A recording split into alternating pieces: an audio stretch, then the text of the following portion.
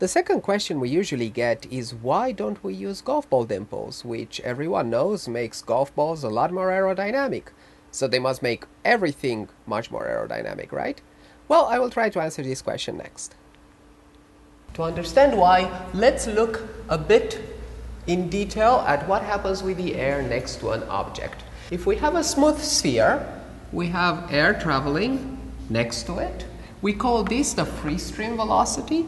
It turns out that if you look close to the surface, you will see that the velocity decreases as it gets closer to the surface.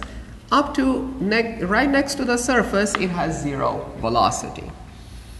This profile we call the boundary layer. For a rough object, we also have a boundary layer.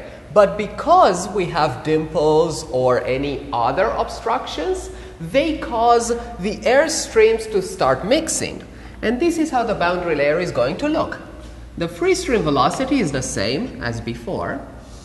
But now we have faster air getting closer to the object, slower air going further, and just all sorts of air mixing.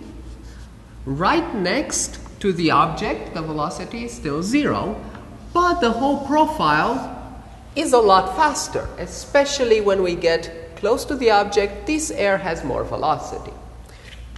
We call this the turbulent boundary layer, and we call this the laminar boundary layer. Generally speaking, laminar boundary layer has less friction than turbulent, because in the turbulent case we have fast air getting very close to the object, and because we know air is sticky, it causes higher friction forces. But it turns out the turbulent boundary layer has a very good property if we look what happens as the air tries to come around the object.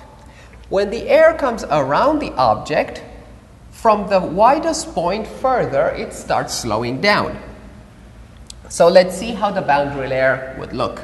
So what we have here is the same boundary layer from before, but we slow it down by a certain amount. So we move the entire profile backwards.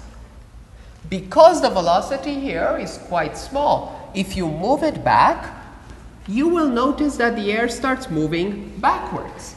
That means the air will start moving in this direction. That is where the separation point happens. And we saw in the previous question why separation is bad. So for a smooth object, that would happen roughly here.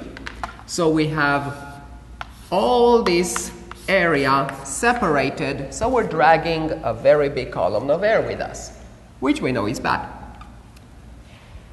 However, this boundary layer has a much higher velocity closer to the surface. That means if we slow it down, in order to get this point where the air starts traveling backwards, which we call the inflection point, we have to go a lot further down the object. Let's say down to here instead of here, which means that the separation area is a lot smaller. So this object drags a smaller column of air with it than this object. This is why a golf ball with dimples travels further, because it drags with it a smaller column of air. Okay, so why don't we use this? This is how the AeroVelo ETA shape looks seen from the top. As we can see, we have a tail section here which is designed to allow the air to come around on both sides and come together at the back without having any separation region. We are able to do that because we can choose whatever shape we want, whereas a golf ball has to be spherical, so they can't put a tail on it to make it go further. We can. So we have no separation. That means there's no reason to have a surface treatment like dimples that helps minimize the separation, because in our case it's already zero. We actually want to have as big of a laminar region as possible. This entire front region is designed with a profile that keeps the boundary layer laminar for as long as possible. Once the boundary layer encounters a disturbance like a small wave in the surface or a seam of a door or a scratch, it usually turns turbulent and there's no way to turn it back. So we designed this region to allow the boundary layer to stay laminar for as long as possible by making it very smooth and giving it a proper profile.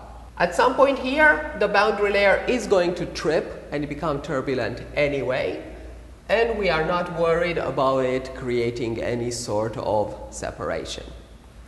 So as it turns out, if your object is a sphere, it's likely going to benefit from having dimples, but if your object is streamlined, so it has no separation to start with, there is no reason to put dimples on it.